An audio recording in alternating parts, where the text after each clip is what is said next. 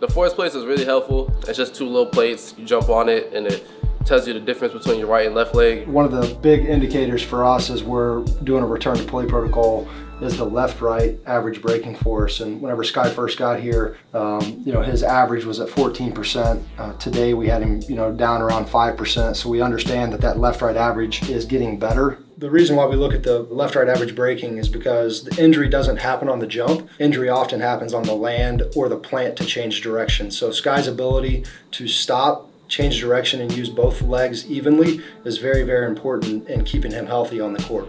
So here we're actually going to look at Skyy's force velocity curve. The blue line and the red line are the legs that he's using and utilizing during the jump. Right here, that is very important to us. So that's whenever he's coming off of his second jump. So he's landed here, he's reapplying force through the ground here as he brakes, and then he's going to apply force to the ground to jump again. This is whenever he's in the air and coming back down from the landing. The data, it doesn't lie. So I've had so much more confidence in my knee to do stuff and push off of it, and you can see it when I'm playing now. He's able to receive force as he's landing much better now. When I returned from my ACL at first, I was pretty much playing on one leg because I was scared to do a lot off my left leg, but now all that's out the window. So now that that's gone, I'm getting back to really my old self.